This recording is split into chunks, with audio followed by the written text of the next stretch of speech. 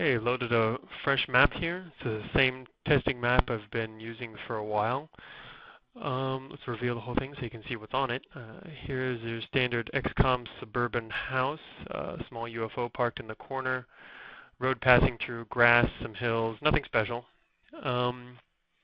Just what I've been using for testing lately. Around the borders is all the debug info. Let's get rid of that. So we're here to test the particle system, and so here we've got a firing squad of guys lined up with a bunch of test designs. This first guy has just got a simple gun, rifle. It doesn't really do much. It just shoots a little dot there. Actually, if we change it to nighttime, maybe we can shoot out the light. Maybe. Yep, light disappeared there. Let's make it daytime again. So this next guy has got some kind of laser, probably more like a laser cannon, but just random laser design here. Take out this alien over here. The next guy has got another kind of laser, a little more ASCII based. And this guy's got some kind of EMP weapon. I guess that's kind of interference with the console, the XCOM Commander's console that you play the game through.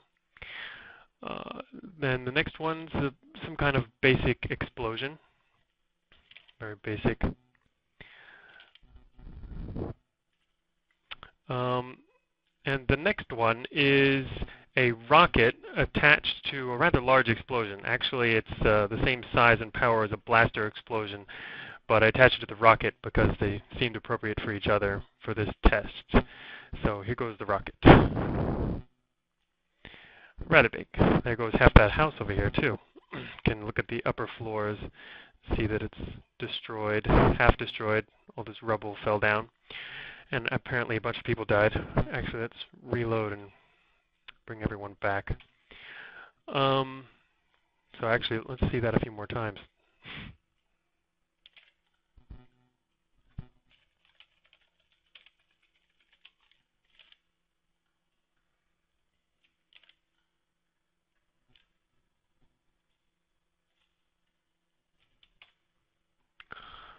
So this last guy has some kind of imploding weapon that disintegrates things.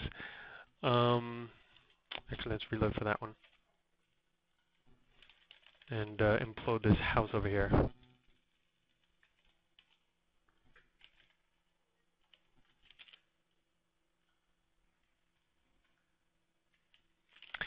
So you can see it's taking out the hill over there.